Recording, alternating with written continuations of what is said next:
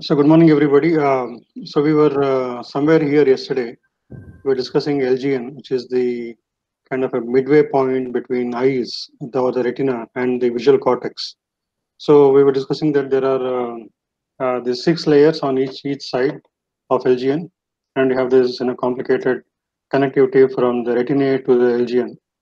And in LGN also you have this center surround cells which have on center off surround or off center on surround kind of receptor fields.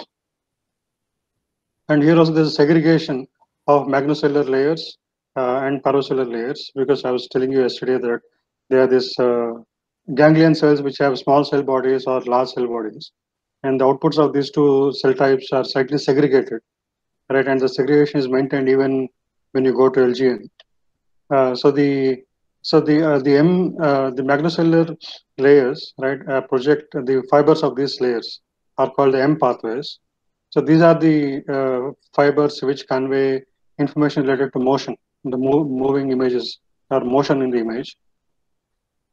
Then the P pathways, which are the fibers coming out of the P cells, right, in paracellular layers of LGN, right? These are in charge of fine structure analysis and color vision, right? Because basically at the level of retina, cones take care of color and the rods take care of just night vision, or rods are also good at motion sensitivity.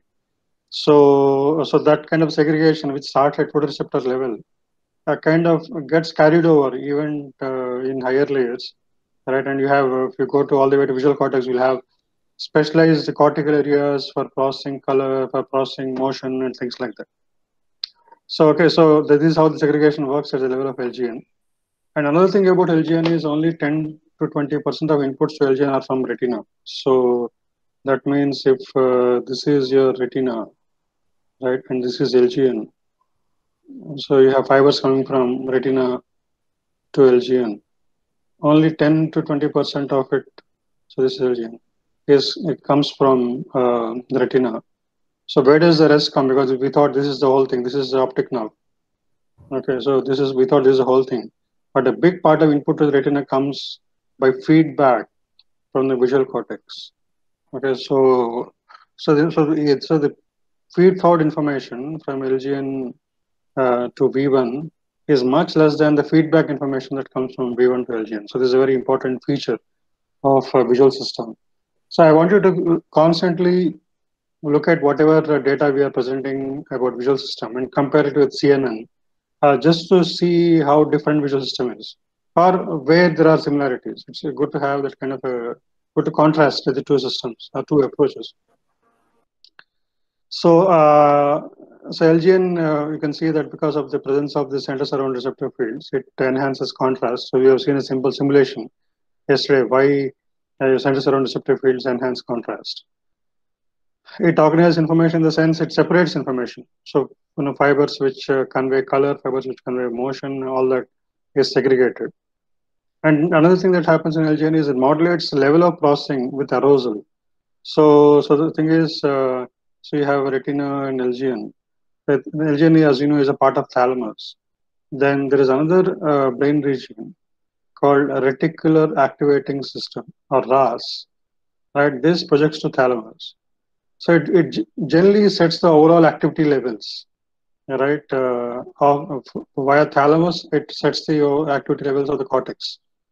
Okay, so that is what is called arousal. So, for example, in your waking state, your cortex is not that active. I mean, there is no sensory perception and things like that, unless you are in dream state.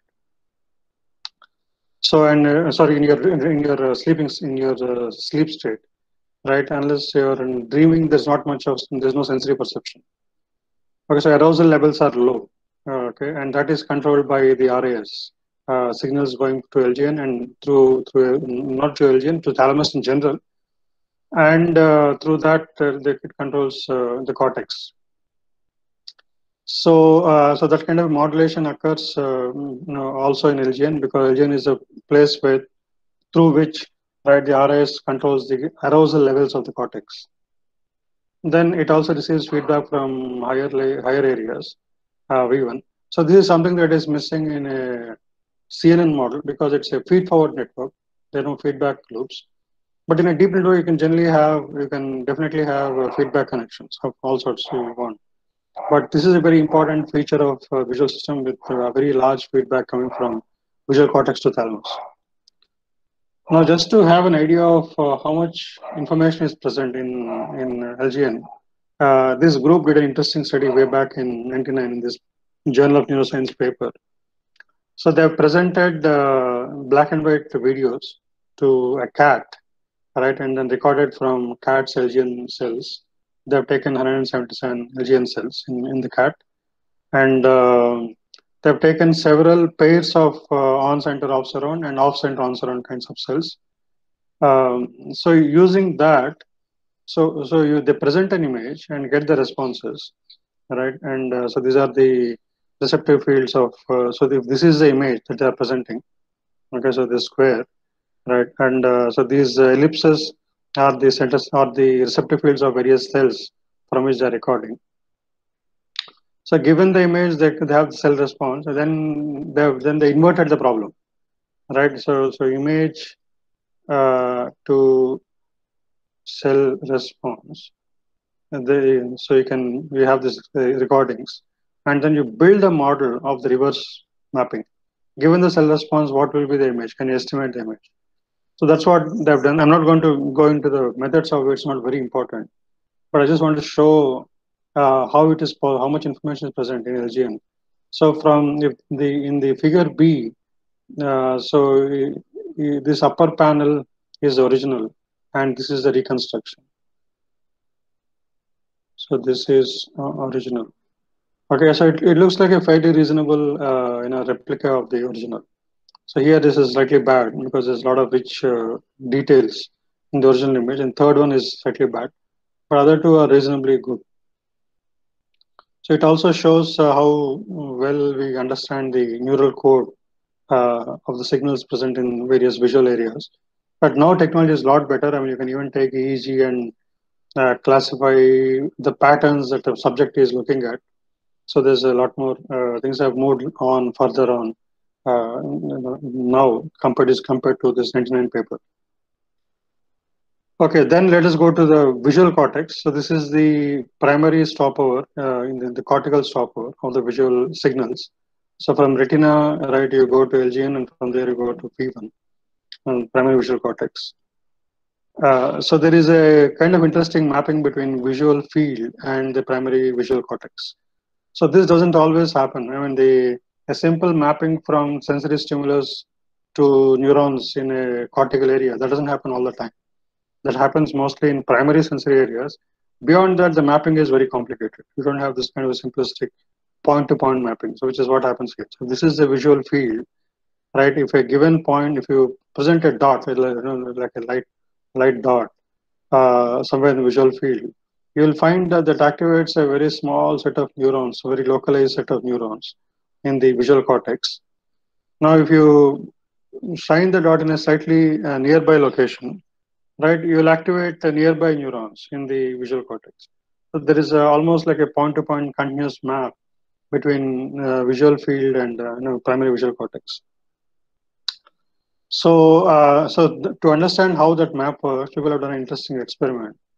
So they have presented, flashed pictures like this, right in front of. A lot of this work was done on primates, right, in monkeys. So you have this bunch of concentric circles with radial lines. These are radial lines, and these are the concentric circles. And these are presented to the animal, and the head is fixed, so eyes are also fixed, and you record from the visual cortex.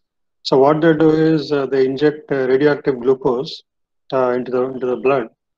So that is picked up by neurons, and when neurons are active, they pick up more glucose, right? And so that since it's radioactive, they release some radiation.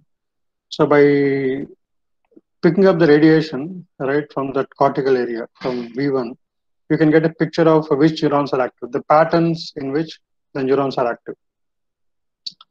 So those patterns look like this. So you see the picture on the left. This is the kind of a pattern of active neurons when you present that kind of a bar, when you present kind of a concentric circle pattern.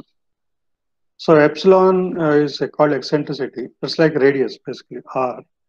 And the A is azimuth. It is like the angle. So basically, it's a polar plot. So it has r and theta. So instead of r and theta, they use notation epsilon and A. So see how the r and theta are mapped in this in the cortex.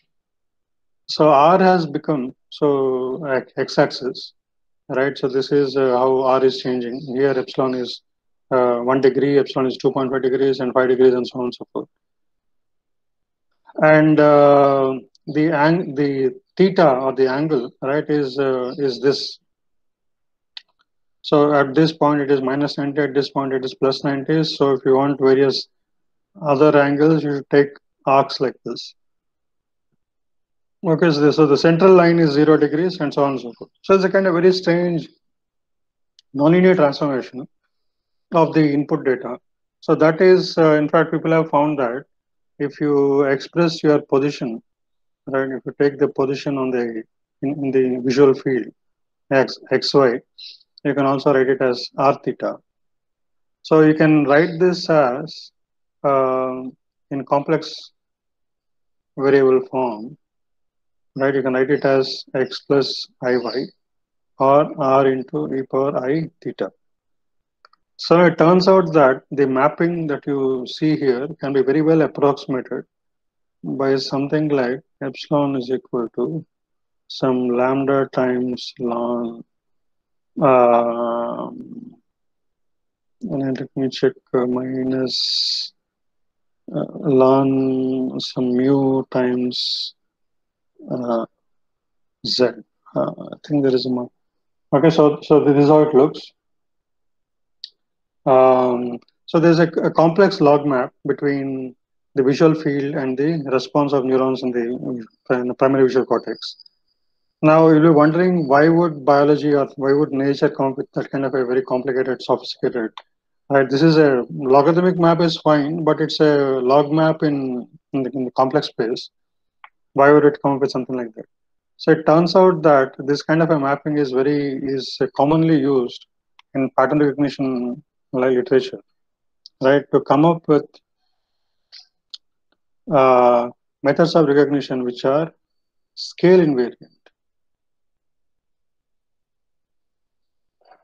Okay, and why is that? So take, for example, complex log of the input in the polar form r into e power I theta, and that gives you ln r plus I theta. Okay, so you see that straight away you can see that the r value has become x-axis, right, in the output, and the angle has become y-axis I theta. So which is what is roughly, which is what you see here. And when you do that, scaling means R, right? When you want to expand the input image, you have to multiply this number with some scalar value, a scalar real value. So that becomes a factor of R. So it simply becomes an addition to. So suppose I take ln of a r times e to the I theta. That simply gives me ln a plus ln r plus I theta. So basically, when you scale the input image, you are just adding a constant to the previous value. So that's simply translation. So scaling simply becomes translation in this kind of a log, complex log transformation. And so translation can be easily handled. So you can easily transform the original scaled image into some standard size because it's easy to handle the translation.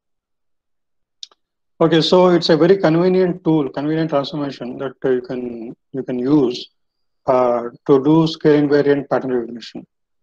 Now the question is biology using this log map in that fashion? Is it using for that purpose? We don't know, but it's a very good guess because this is standard feature, the standard trick that you use in pattern recognition to do scale invariant recognition.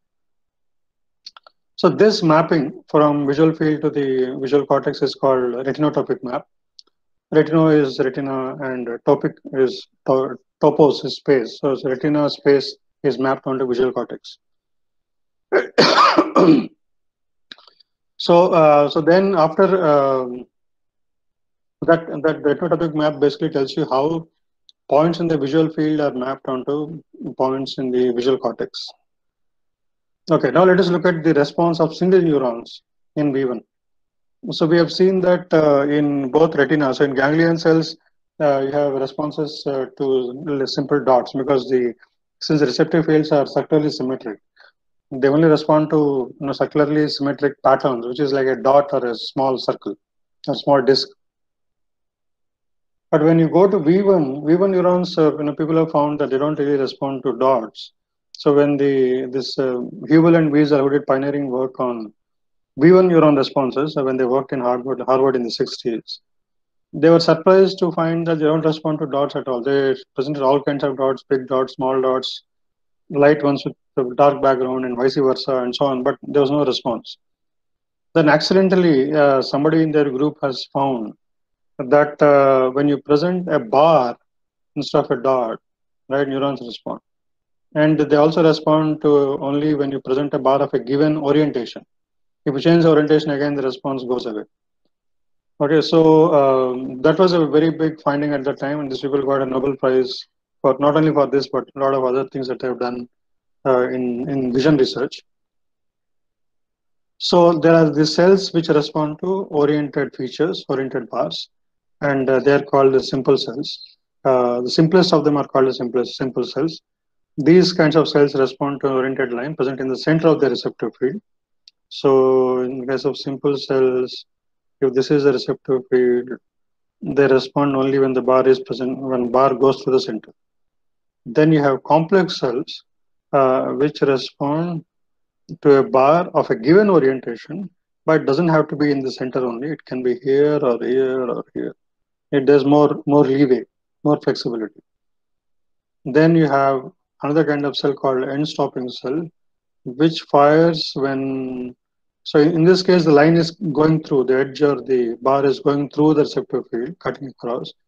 In case of end-stopping, the edge or the line stops somewhere inside the receptive field.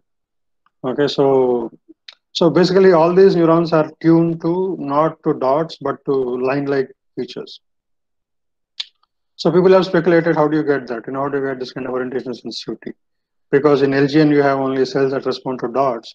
These are the kinds of receptive fields that you have in LGN. But in the moment you go to B1, you have neurons which respond to bars.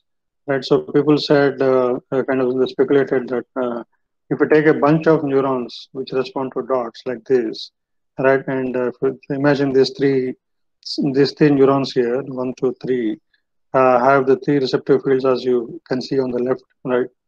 Now, if you combine these three neurons and have some kind of a, right, you control the weights and thresholds so such that this neuron here responds only when all the three neurons, 1, 2, 3, respond simultaneously.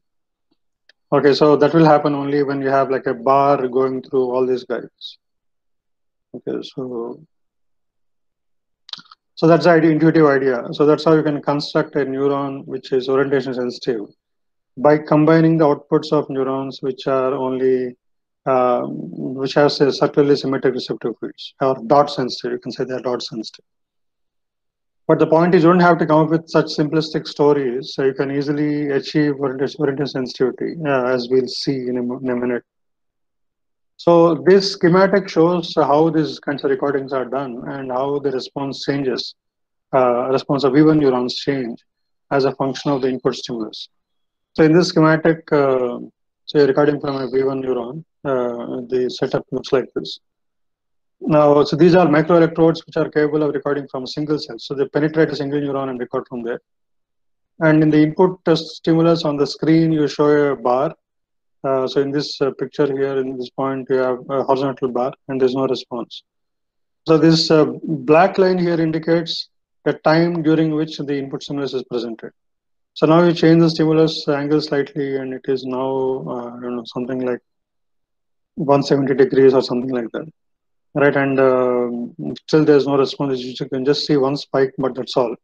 So increase the angle further and slightly more spiking. Now the bar is almost vertical. There's some spiking you can see. Now it's totally vertical. You see a lot of spiking, right? And then you increase the angle further, right? So there is again it slowed down, Okay, again, there's no spiking here, no spiking here. So it looks like this neuron is sensitive to vertical bars to 90 degrees, right? And as you move away from 90, there is lesser firing. In fact, you can see people draw this orientation tuning curves, which looks something like this. So in this case, for example, it is in this 90 degrees, and this is firing rate. Okay, as you deviate from 90 degrees, it falls out. And people found that this can be very well approximated by a function like cos of theta minus theta naught. Theta naught is the direction to which you are tuned, because theta is your actual angle. Whereas the response can be very well approximated by this kind of function. Now, so just like people have probed the kinds of stimuli with which people have probed ganglion cells and LGN neurons, if you show a dot pattern, there is very little response. Dot pattern in the center, dot pattern in the surround, all over, light all over the place, it doesn't matter. Those kinds of features don't elicit much response in V1 neurons. So also it can be a bar like this, and here again the white bar with black background or a black bar with a white background. Or it can be an edge like this. Edge again we have two kinds, black on one side, white on the other, and vice versa. So these are the kinds of features which elicit response in V1. Okay, so yeah, now this is another schematic that explains, tries to argue how complex cells can evolve. Right, we have several simple cells which respond only when the bar is in the center, right, of the receptive field. You combine several of them which are next to each other, right, and then connect them in this fashion such that uh, this neuron, the orange colored one, will respond if any of the input neurons fire. So it's like more like an OR relationship. Then the orange neuron will show complex cell receptive fields or complex cell type of responses, because so this one will fire when the so suppose you have several cells. This sorry, okay, each of them fires when the bar is in the center of it, right? But if you look at this whole bigger receptive field, right, and if this neuron responds to this larger receptive field, then it will fire whenever, no matter where the bar is within the receptive field, you should have the correct orientation. So you can conceptually construct and explain how complex cells work using this kind of schematics. But there is no guarantee that is exactly how complex cells work in the real brain. But this is just a schematic. The point is, you can produce orientation sensitivity in a much more natural fashion, even in a CNN. Right, in a CNN, if you train it on some image pattern recognition problem and just look at the responses of the neurons in the first hidden layer and look at the weight patterns, you'll very often see a response like this. So these are orientation sensitive cells. Not all of them, but for this is responsive to a vertical bar. Right, this is at 45 degrees and so on and so forth. So orientation comes very naturally. You don't have to come up with complicated schemes to explain why it comes. It comes naturally as a result of the learning. Okay, so we have seen that neurons in V1 respond to orientation. Now, obviously, all neurons cannot be responding to the same orientation. If that is the case, then we'll never be able to understand this rich visual world where you see all possible orientations. So there must be different neurons responding to different orientations. Now the question is, how are these different neurons which respond to different orientations organized in V1? So to understand that, they started probing V1 using again microelectrodes. And so the thing is that two ways you can probe. You can probe, so this is a cortical area, slab like of 6 layers. You can probe it vertically, you can probe it horizontally.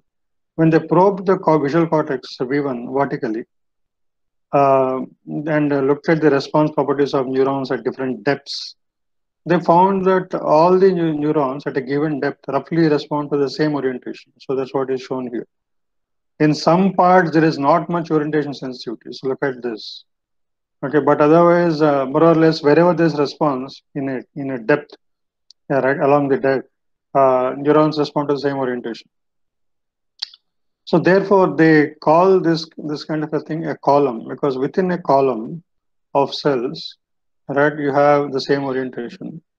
So therefore, such a column is called an orientation column. Okay, and that kind of organization of orientation response is called columnar organization, right, of orientation sensitivity. So that is how things are when you probe the cortex in the depth dimension. Now, what happens when you probe the cortex in the horizontal direction? So for that, they probed it with an electrode. So they kept probing a line of neurons, right, in the horizontal direction parallel to the surface. And there they found something interesting. So suppose this neuron is responsive to a horizontal bar. If you go further, so the orientation is decreasing, right, and decreasing progressively in small steps. And as you go to somewhere around here, neurons are responding to vertical bars, right? And you go further down, again, neurons are responding to horizontal bars. So over this interval, starting from here to here, you have neurons that respond to all possible orientations. It's like a full suite of orientations are covered by this small stretch of neurons, which is very interesting. That means there's a continuous mapping between orientation angle theta and this cortical space, right? Now, the thing is, this is easy to understand because we are only looking at one dimension. But cortex is a surface, it has two dimensions. So how is the angle or orientation mapped on the two dimensions? So for that, they have done certain optical imaging, and let's not go into the methods. But what they found is, what we are looking at is, at every point in the visual cortex, there are neurons which respond to some orientation theta. So that means that theta is a function of the position on the cortex, that is xy. So this is a 2D function, right? So the height of the function is theta, and and you're plotting it as a function of x and y. How does that orientation look? Right? What is what does this plot look like? So this is what this colored picture on this slide indicates how this orientation changes. So the different orientation values are given different colors. This is simple color coding. So for example, you see that the yellow is like orientation of about 45 degrees.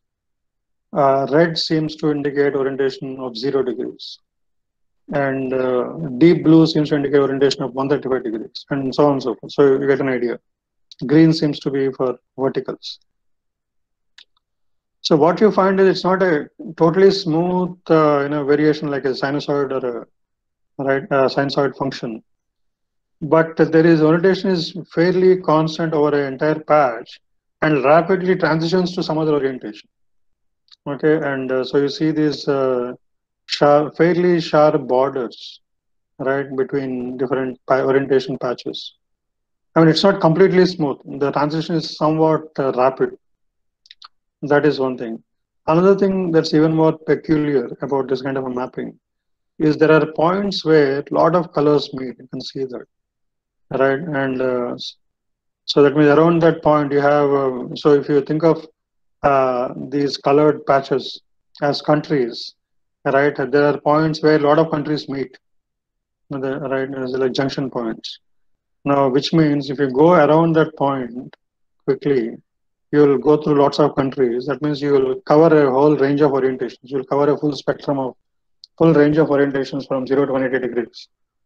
So these kinds of points are called pinwheels. So now there is no correspondence to any of this stuff in your CNNs, right? In CNNs, you have orientation sensitivity, but at least I've never heard of people discovering pinwheel kind of features in hidden layers of a CNN. Maybe if you have very large feature maps and if you analyze carefully, you might find, but I've never heard of people saying such pinwheels exist in CNN. Okay. So in addition, there's one more interesting feature that you see in the primary visual cortex, which is that, so if you remember, right, if you remember how information from the two eyes has gone to two brains. So this is my, let's say, left eye, right eye. So this is left V1 and right V1. Okay, so you know that right visual field goes here and here, right? And so both from here and here, fibers go to the left visual cortex. Okay, which means a given area in LV1, left V1, will receive inputs from both left eye and right eye because it's trying to combine all informations coming from that given part of the visual cortex, right? So now the question is, there are several possibilities. The single neurons receive inputs from both left eye and right eye, or do these fibers project separately to different eyes? That means there are certain eyes, certain neurons which respond to only left eye inputs, certain neurons respond to only right eye inputs, right? But both present in the same left part of the V1. Is that how it is? So it turns out that in early stage of development, when the baby is just born, right, and eyes are still getting adjusted, the brain is still trying to figure out how to respond to the visual stimulus, visual information coming from the world. The neurons of V1 respond to both eyes. But after a development, certain kind of maturation takes place and a lot of learning takes place. And neurons start becoming specialized in responding to eyes. That is, you'll find neurons that respond to only left eye and then neurons respond to only right eye. So some kind of a competition occurs between neurons and they say, okay, look, what's the point in both of us responding to both eyes, right? And we'll get confused, right? So I'll respond to the left eye, you respond to the right eye. So these guys are close to each other, but they figure out they kind of have an arrangement that one guy responds left eye, one guy responds right eye. So therefore, you can see that in a mature brain, right? If you record from the neurons, you'll find that you'll find a patch if you again horizontally, kind of move and analyze the responses. You'll find that you'll have a bunch of neurons respond to right eye, and then right next to that, if you go further, you'll find a bunch of neurons responding to the left eye. Again, after that, you'll find right eye. Again, after that, left eye. Okay, so there is a very nice patterning of an alternate patches of right eye neurons and left eye neurons, and with almost strict periodicity. I mean, it's beautiful how a biological system which is generally so messy can come up with such orderly maps, right, of input stimulus. And people used to think that it's all genetics and everything is there in genes, but it's not quite true. Right, these kinds of maps evolve and develop as a function of the excitation or the input stimulus coming from the visual world, and because of certain learning mechanisms that are in place. What genetics controls is the learning mechanisms, and the actual patterning happens because by the drive coming from the visual input. So if you mess up your visual input, or if you manipulate and artificially control your visual input, you can mess up these maps. So it's not in the genes; it's all in the learning mechanisms. So this picture that you are seeing is only for in one dimension. So if you just like in previous case, if you go in one dimension, then you will see a simple alternation between right eye neurons and left eye neurons. But if you probe it in two dimensions, the patterns look much more exciting. Okay, so the black and white patches that you see here correspond to zebra stripe-like patterns. Correspond to these left eye and right eye neurons. So if you can think of black as left eye and then white is right eye. Okay, it's now what is interesting is even such rich and very biologically very organic looking patterns can be explained by very simple computation models. Basically, what is happening is there's some kind of a competition going on between neighboring neurons. Each neuron is trying to fight for an eye. Okay, they want to get one eye. They want to become specialized, achieve some kind of a monopoly over one eye. So, so neighboring neurons win the competition in such a way that, If A is gets a monopoly of left eye, then this neighbor B will get a monopoly of right eye. Okay, so it's a very simple mechanisms underplay, underlying this kind of a phenomena. It looks complicated, but underlying mechanisms are very simple. So the people have shown this using simulations. There's a lot of work on that, and but again, there is no correspondence to this in CNN. The thing is, you need to then, even if you want to study possible presence of this kind of ocular dominance. So these maps are called ocular dominance maps. They also have columnar structure, therefore they are called ocular dominance columns. If you want to study these kinds of maps and see if they possibly emerge in a CNN, you need to have a CNN which has two images. You need to have, you can't just give one image. You need to give two images as inputs. This is like your left retina and a right retina. And then give these two inputs to your feature maps and things like that. I can have multiple feature maps. Maybe if you train a CNN like that, you might find ocular dominance column, but I don't know of any studies that have done that. And also, these two images cannot be just two random images. You need to make sure, because if you look at the retinal images, the two retinae have almost the same images, but with a slight shift, right? Because if I see an object, right, from a certain vantage point, okay, let's say object is here. So this goes to the aperture here and produces a image here. And this goes through the aperture here and produces images here. So in the two retinae, right, the image of this object will fall at a slightly different location. There's a small shift, which is called disparity. So you need to construct actually those kinds of images. Right, so there are softwares that will let you make these kinds of images in a virtual reality kind of simulation. So you need to create such images in train a CNN and then see if ocular dominance maps form. Very interesting study, but I haven't seen anything like that that is tried. So the other features of ocular dominance and orientation and sensitivity, for example, so people have found how these two maps are related, because we said that in the same B1 you have both orientation sensitivity and ocular dominance. Now the question is how are they related with respect to each other? So that is given by certain properties. So the ocular dominance changes continuously as a function of cortical location. So that is very simple. Then ocular dominance pattern is locally organized into parallel strips, right? And we have seen that. So these zebra stripe-like patterns, right? If you look at a small local strip, you find them as parallel strips. Now, but what is interesting is iso-orientation slabs often cross the borders of the ocular dominance bands at approximately 90 right angles or 90 degrees. What does that mean? Iso-orientation slabs. Okay, so thing is, if you look at orientation, so you see that you have this sudden change in orientation. So if you take this red region and yellow region, there's a border between these two. Okay, and along that border, the orientation is fixed, is same. It is a transition, but it is kind of same. So at these borders, and these white lines are borders of the ocular dominance maps.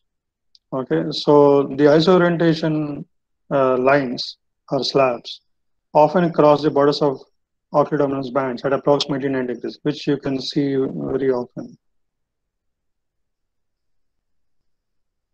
Okay, so you can see that quite often approximately they're crossing at 90 degrees. Okay, so that is one interesting feature that relates these two kinds of maps.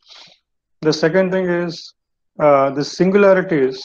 These are nothing but what we call the pinwheels. That is points in the orientation maps where a lot of colors meet. That is a lot of around the neighborhood of these points. There are a lot of orientations. Right, you have cells which respond to all sorts of orientations. So these singularities or pinwheels tend to align with the center of the ocular dominance bands. So the white lines are the borders of the ocular dominance bands. So if you look at pinwheels, let us find some good pinwheels. That's a very good pinwheel. You see that it's roughly in the center of this band. It's not perfectly so, but it's roughly in the center. Let us pick some more. This one, okay, kind of in the center. Take this one, it's kind of in the center. Okay, so that is another property that relates the ocular dominance maps and orientation sensitivity maps. So then people also have found another feature. These are called blobs, and for want of a better term. So basically, these are cells where there is no orientation sensitivity, but they respond to color. These kinds of cells are typically found in layers 2 and 3 of V1. So okay, this is how the blob regions look. So roughly, so we said that if you remember the plot before, where if you probe the cortex vertically, you find neurons respond to the same orientation, but you find some locations where there is not much sensitivity to orientation. Okay, so these are the blob regions, right, where the neurons respond to color and not orientation. So they're just shown in the schematic. Okay, so they respond to color, and these blobs are about 0.2 millimeters in diameter. That's about 200 microns. So this kind of account, whatever we have studied so far, gives rise to a concept of what is called a hypercolumn. So that means basically it's saying that in a given cortical area in V1, in a given neighborhood, you have neurons that respond to lots of orientations. You have neurons that respond to left eye versus right eye. And you have neurons that respond to different colors, right? So now, so ideally speaking, right, so these cells are doing their bit, their whatever they are trained for, whatever they are designed for. So in any given part of the visual field, right, you may want to understand if there is any oriented line there, if there is any colored feature there, and also you want to understand, you want to analyze that stimulus, respond to the stimulus, whether it comes via your left eye or right eye, because the left eye and right eye responds to left eye and right eye, and the need to bring them together in one cortical location is motivated by the need to extract depth. So basically, by combining the two retinal images, you can extract depth. Okay, so if you want to find out the depth of a given object, right, you want to see, you can compare the images of that object in both the retina, right, and by that comparison, you can extract depth. So therefore, you need to bring both these locations, both these images of the retina, inside the retina, to the same cortical location to be able to compare them and find out what the depth is. So all this must be done in every part of the visual cortex. So there is this concept of hypercolumn, which says that there's a small stretch of about 1 millimeter by 1 millimeter, 1 millimeter square, inside which you have neurons that respond to left eye inputs and right eye inputs. Okay, neurons which respond to the full range of orientation sensitivity, and you have neurons which respond to all full set of colors. So you'll have a bunch of blobs.